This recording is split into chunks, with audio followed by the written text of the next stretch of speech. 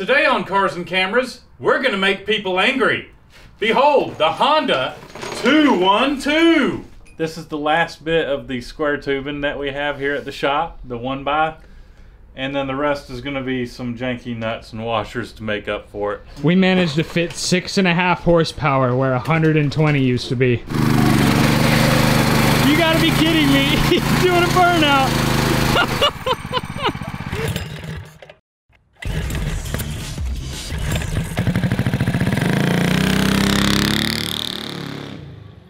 Hey guys, today we got something special going on.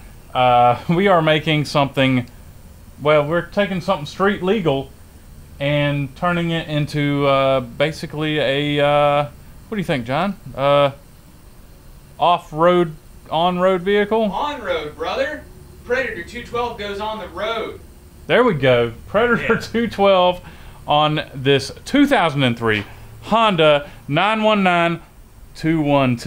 We're gonna see if we can actually make it road legal, and I'd like to see if we can get the best fuel mileage out of this thing. You know, everything gets, like my Harley gets 50 miles to the gallon.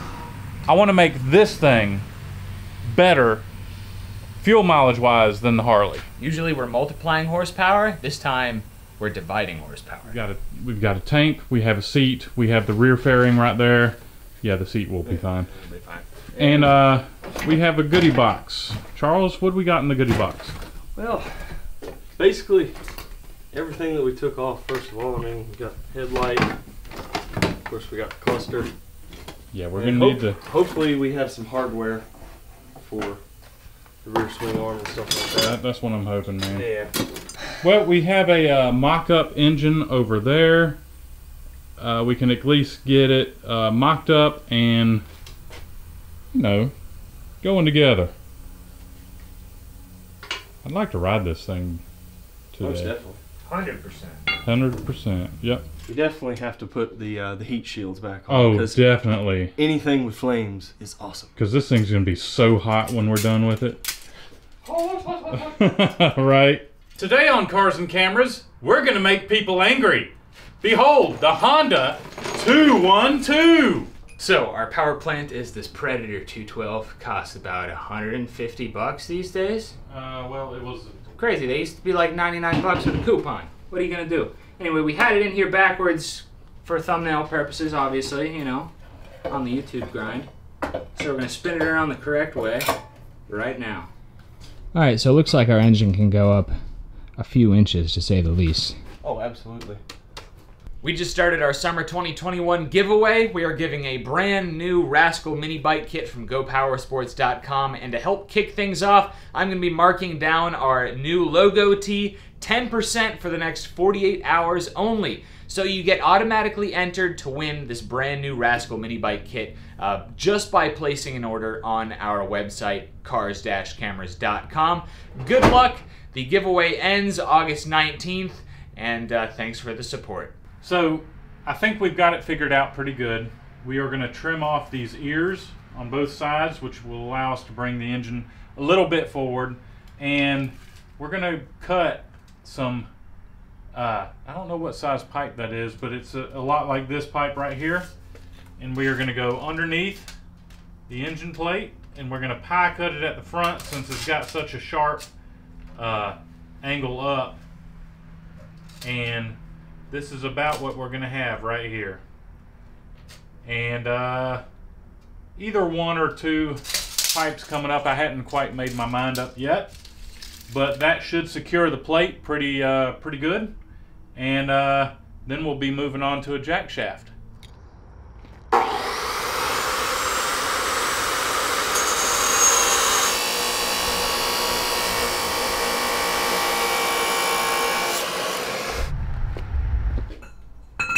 Alright, so what I'm thinking is a pipe there, and we're going to pie cut somewhere around here and turn this pipe up and weld it up to this bar. And then we'll be able to put our jack shaft coming off of here. And yeah, that's what I'm thinking. We'll find out. It's a kind of, you know, do what you got to do. It'll Ain't that be right, fine. John? Yeah. It'll It'll be fine. That's right. Just in the nick of time, buddy. What's up? Removing the engine. Trying to. Because we have to trim these ears.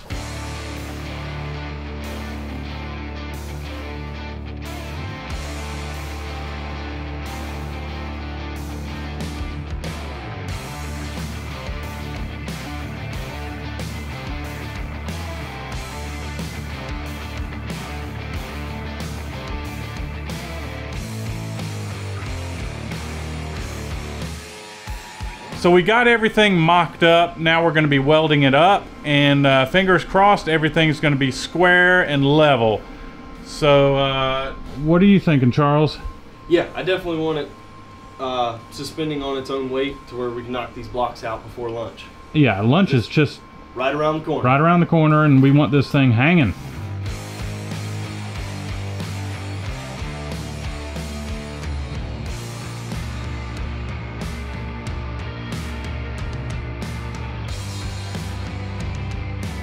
So I think we're getting something pretty special here, buddy. Yeah, it's really coming together. It's not too bad. Fortunately, there's a lot of sharp lines on this bike anyways, so it makes the engine cradle not look so bad in my eyes. Yeah. I really wanted it nice and swoopy, but we just didn't have enough room with this engine. The only way we could have done it is if we came forward, like cut these pieces off and come way forward and then come down and swoop back at this point right here. But it would have been real close to the front wheel, and I don't think it would have looked right. That just sounds like the same thing with extra steps. Yeah. And we wanted it hanging on under its own weight. So yeah. So this is going to work great. I say it's going to work great. We still have to work on the jack shaft, which is next. So I'd like to take a moment to thank our sponsors, GoPowersports.com. We can't do this build without them. We are using a clutch with a 420 sprocket. This is going to allow us to go to a jack shaft, which is going to go to the rear end. Torque converter wouldn't work for this application because there just wasn't enough room, which is pretty crazy since there was a 919cc engine in there and we just replaced it with 212cc. The jack shaft is going to be running on a live axle bearing kit from Go Power Sports. This is going to allow us to put the jack shaft wherever we want to and weld it in solid, and it's going to work great for this application. It also comes with these lock collars, and again, you can catch all these parts at GoPowersports.com. Let them know Cars and Cameras sent you, and all the links to these parts are links in the description, so check that out. Sorry guys, this is the first time for me. Let's get back to the build. So for a little bit extra clearance for the jack shaft, we are going to lift the engine a little bit. Not something I wanted to do, but you know, it'll get the job done. So we've got, this is the last bit of the square tubing that we have here at the shop, the 1x, and then the rest is going to be some janky nuts and washers to make up for it. But it's for temporary. It's for testing purposes. Yep. So we'll get it right. second time? Third Sure, time? sure, yeah.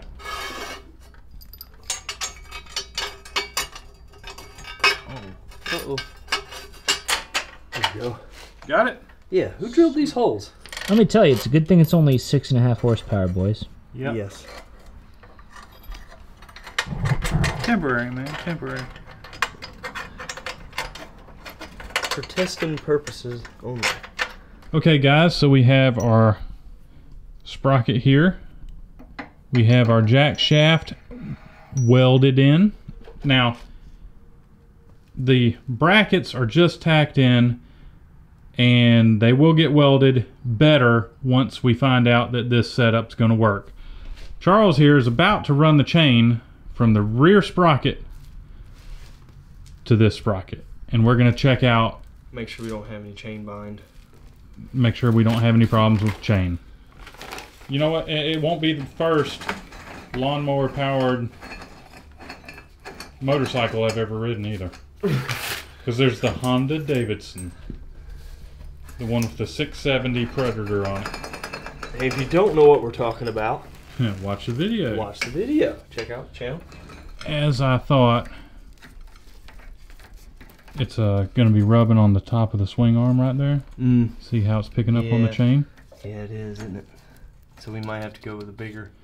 Might have to go for a bigger sprocket, which we got one down there, and it's just a little bit bigger. 2 more teeth. But I you know, we can change that gear out at any time. Yep, just nuts and bolts. So we'll give this a shot. And man, we're getting closer. Absolutely. What do you think the governed 3,600 RPM top speed is going to be? On this thing? Yes. Well, the speedometer is not going to work since it's electric. We got the speed app. Oh yeah, we got a speed app. We have technology. Yeah. With this gear ratio, I bet you we'll be able to hit 40 easy. Okay. That's cool. This is going to be a On the cruiser, man. And we do have front and rear brakes, so this will. Should be able to stop. Yeah. So welding it up. Yeah, man. Cover. Yep.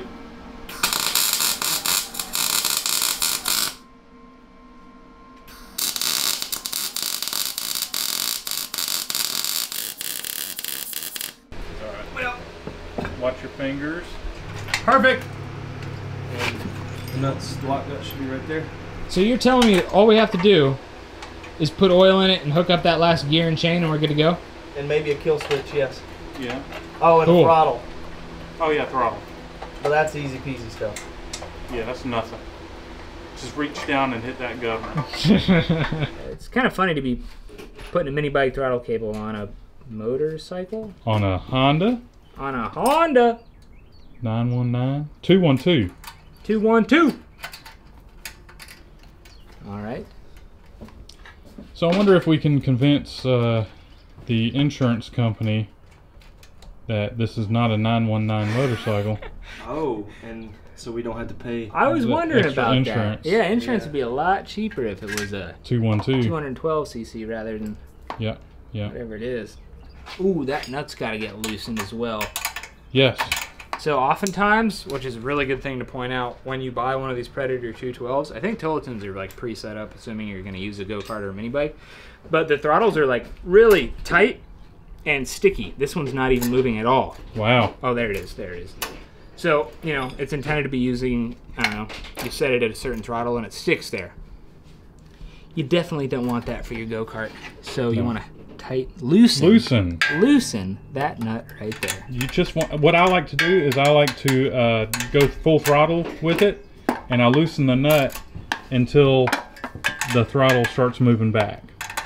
We're having a 10 millimeter kind of a day when they're all gone except for this stubby, so that's all I got. All right. So you want it to be somewhere about like that. Yep. Make sure your throttle cable's not in the way. Yep. And this thing's getting there. So the throttle cable is tight. We're looking at adding engine oil, tightening down some bolts, adding a seat, fuel tank. And that's pretty much it. We're going for a ride.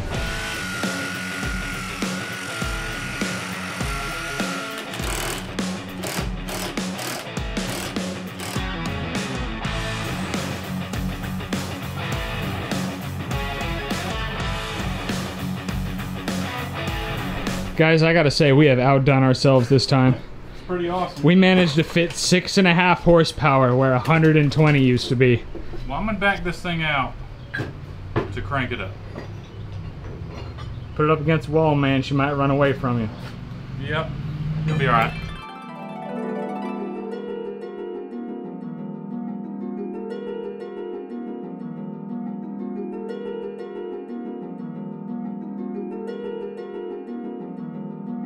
First startup. Alright. Yep. Got choke on. First pull. First pull right out the box. Hey, it's a Honda, man. What can I say? Don't sound right. Oh, no. I love it. Hey, the gearing seems okay. Huh? The gearing seems all right. Whenever you're ready, bud.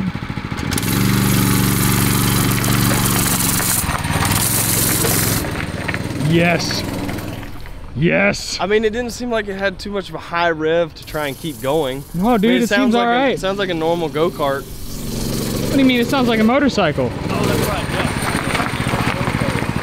yeah. Man, why does it look peppy?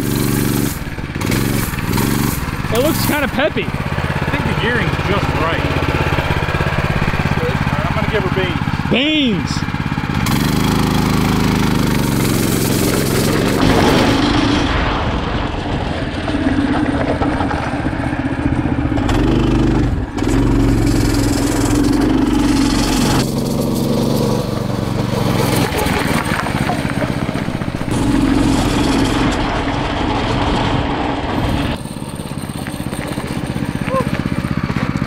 Hot exhaust, huh? Hot exhaust.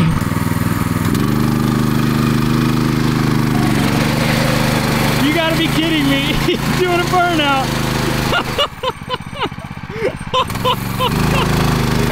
Oh, yes.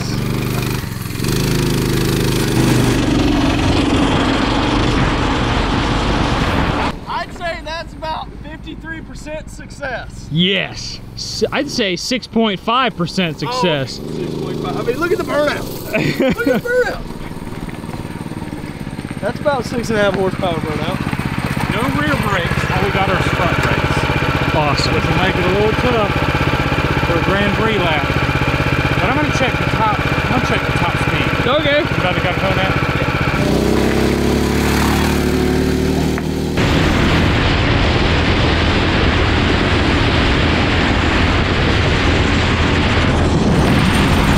The Honda 212. How fast does it go, man? I'm gonna say 35.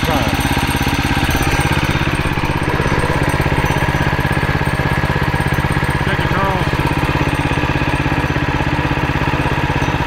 29.3. Yes. So that's not bad. Boys, let's put a headlight back on it and take it to bike night. All right. I'm down. I'll ride it. I can play with the gearing a little bit more. Yeah. We gotta figure something out though. Yeah. We'll see you in the shop. All right, thanks for tuning into this episode of Cars and Cameras, everybody. We built the Honda 212, and I gotta say, it's awesome. I think the only thing we need to do is work on the gearing a little bit and get a better top speed so we can actually drive this thing around town. I agree. So we need to get the title switched over. Get some insurance. Get some insurance on Take it to bike night. Get a tire for it.